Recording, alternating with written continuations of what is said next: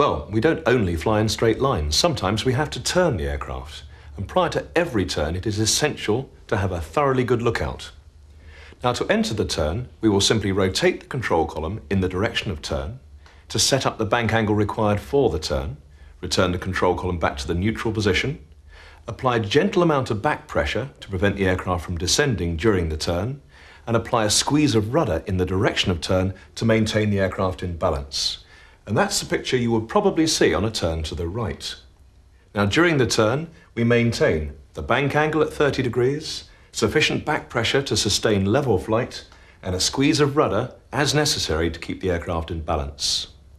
To recover from the turn, the opposite. Control column back in the opposite direction, wings level, relaxing the back pressure back to the level flight attitude, and adjusting the rudder pressure just as necessary to keep again the aircraft in balance. Medium level turns. Our aim now is to turn the aircraft in level flight onto selected headings using 30 degrees of bank. So, lookout completed.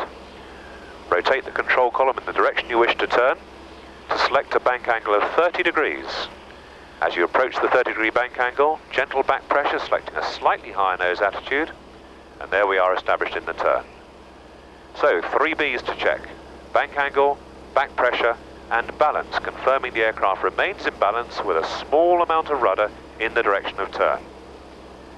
During the turn, continue to maintain a good lookout, check the nose attitude, the position of the nose against the horizon, and check the instruments.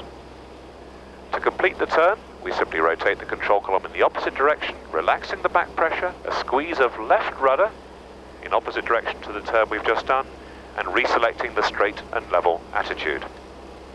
Let's now look at a turn to the left.